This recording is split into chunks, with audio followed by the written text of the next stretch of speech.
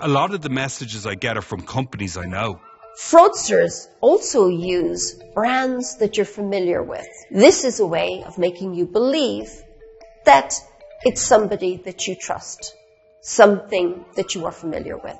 In this example, which reads, an attempted transaction on your debit card to X streaming service for a specific amount. And then it states not you. Visit to restrict your card. You know that you're not using this streaming service, so you want to cancel. The cyber fraudster wants you to click on the link. Cyber fraudster wants you to give up personal details, including your private banking information, with a view to compromising your account. So folks, remember, stop, think, check. And together, we won't let the fraudsters win.